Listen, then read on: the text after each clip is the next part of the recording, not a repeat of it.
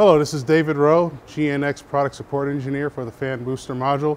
This is a video that will be made available to the maintenance community for the GEnx program related to the tip clearance check and provide some instructions on how to do a tip clearance check effectively. Most importantly is to always use published tech data, and if questions are needed to be asked, please contact your appropriate GEnx product support personnel. Thank you and enjoy. To do the tip clearance check, there's a few things that you need to be aware of. Number one, whenever you do the tip clearance check, you need to make sure that the inlet cowl is removed. Any added weight on the fan stator will alter your readings and give an inaccurate assessment of what your measurements are. So as you can see here, we have F1.5 marked on the case, and this is also a reference point. The important thing when you take this measurement is you take it off your seam. You're doing this measurement at the 6 o'clock location. Here is your 6 o'clock seam in the abradable shroud between the two panels. You want to take your reading off of the seam. 1 to 2 inches would be sufficient to do this measurement, but you do not want to do it on the seam because that could alter your indications. We're going to use this steric gauge for our measurement. There's also a taper gauge, and you could also use feeler gauges to do the measurement.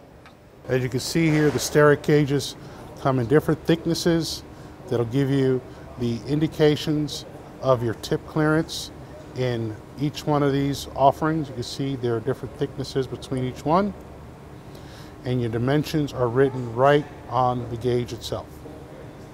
What you want to do before you start your measurement is you want to give the fan rotation 2 times in the clockwise direction, forward looking aft.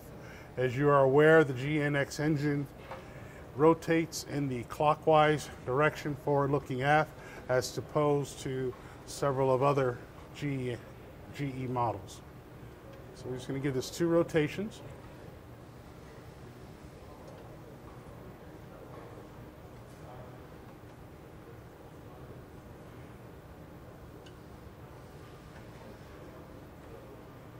There we go. So starting at our number 1 blade, take our gauge, and you want to be in an angle at approximately 45 degrees in relation to the forward edge of the shroud. So you want to put your blade in place, slide your gauge in. Now the other thing that you want to make sure of, this is the forward facing edge of the blade, better known as the suction side or the convex side of the blade. The back side, where I'm showing my hand here, is the concave pressure side of the blade. This is this edge on the tip that you want to make your measurements, okay? So you want to read your clearance measurement from this side of the blade. So we're going to reposition ourselves here. And your reading should come off the pressure side or the aft side of the blade when you make your measurement. So again, you're going to do that for 18 locations, for 18 blades at the same location. Again, rotating the fan in the clockwise direction, forward looking aft. You position your gauge at about a 45-degree angle and at F1.5.